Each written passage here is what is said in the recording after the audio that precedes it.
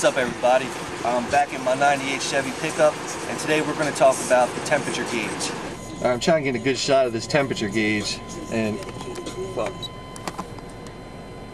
lately what's been happening is this is about as far as the temperature gauge climbs in the truck, and I thought that was kind of weird because usually it's about 1 or 2 clicks below 210.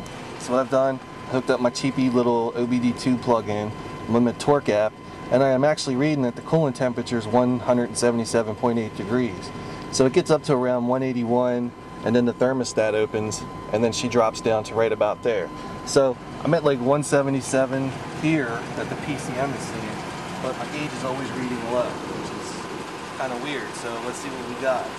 So how can we get 2 different readings from 2 different sources? Well, a little known fact about this truck, we have 2 coolant temperature sensors. So take a look right here.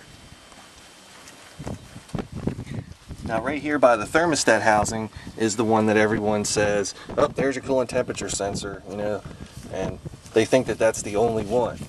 This one's noted because it has 2 wires coming out of it, a yellow and a black, and this is the one that the PCM uses. PCM is this guy right here. But what does the gauge in the dash use? It uses this sensor right here.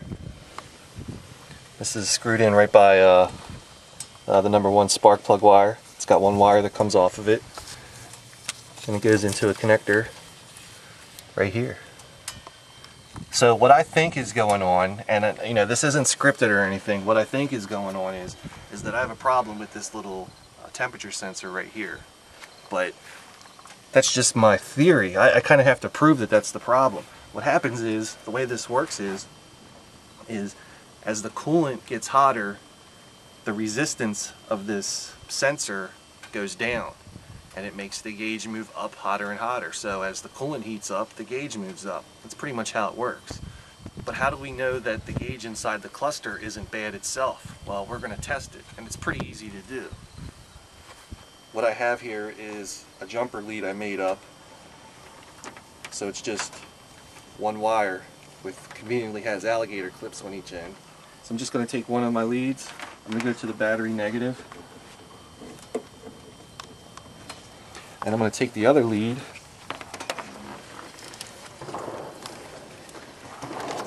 and go right here to this connector, pull back on this tab and unplug them, and then I can unscrew my alligator clamp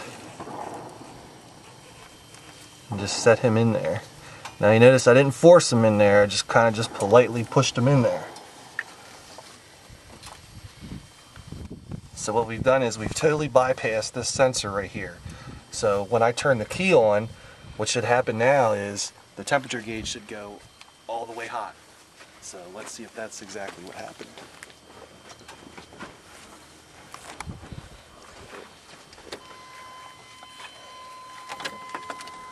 And you can see that thing swung way past hot. And that's what's supposed to happen.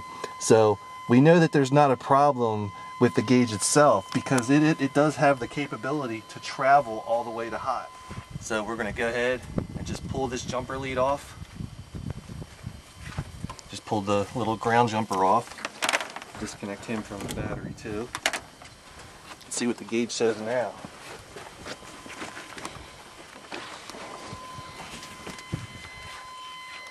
Now the gauge is buried at cold, and that's pretty much what it'll do, you know, when you start up the truck first thing in the morning. She's buried all the way on 100 degrees. Since the truck's already pretty hot, if I were to take the sensor connector and plug him back in, so we should be right around that first hash mark.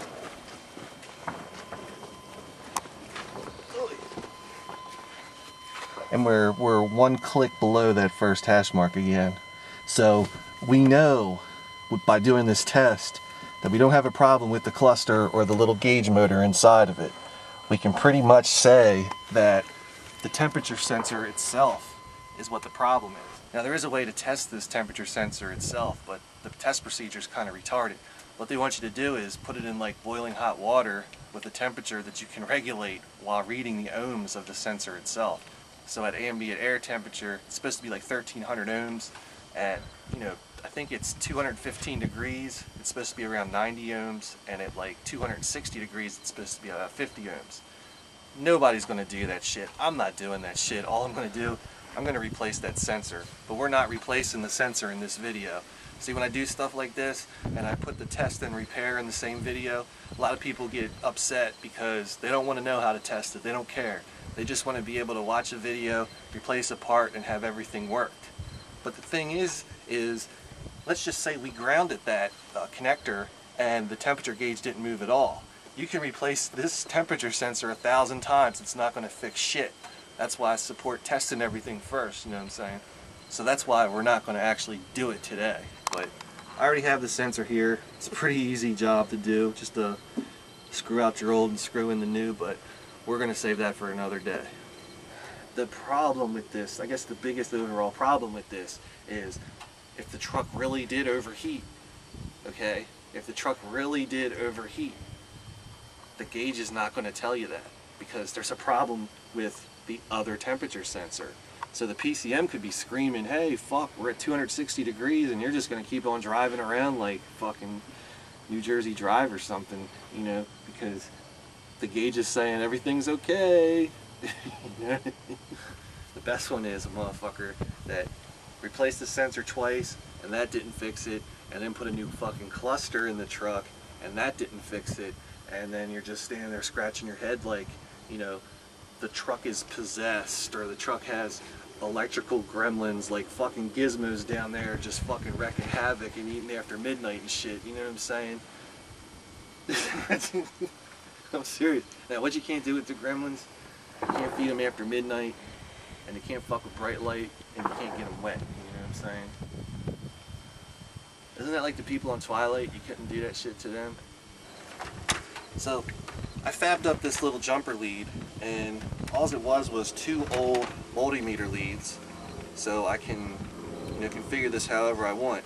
If I want to, 2 probes, I can just unscrew the alligator leads, and that's pretty cool. You can see there's really no science to this. Usually what happens is the little banana plug that plugs into your meter from just this wire flexing, this will just break off. And all I did was take 2 of them and kind of just splice them together to make my jumper lead that I showed you right here. This was a multimeter, and then I just took a generic alligator clip, attached it to the other end, so I can use that to put ground to something. Notice I didn't say power, because this thing is unfused, so you won't catch me hooking it up to the positive battery terminal. Because let's just say I hook this up to the positive terminal and I accidentally touch like this compressor, those sparks are going to fly and things are going to get hot because there's no fuse through it. They actually even just sell just generic jumper leads that already have, alligator clips on it, and you can get them in different lengths or whatever. Like I said, I think a couple days ago in a video, we got more and more people doing this kind of stuff. So what I'm doing is I'm compiling my own video for electronics stuff. And I know I'm not like the authority on electronics tools or none of that shit, but I want to just show what I got so that you guys at home can get some of this stuff to get better at what what you're doing. What we showed today isn't specifically just for this pickup. It also covers those back in the day Tahoes and Suburbans and their GMC variants too. So if you've got one of these trucks, you like what you see, you're into do-it-yourself repairs, you definitely want to subscribe to my shit, you know what I'm saying?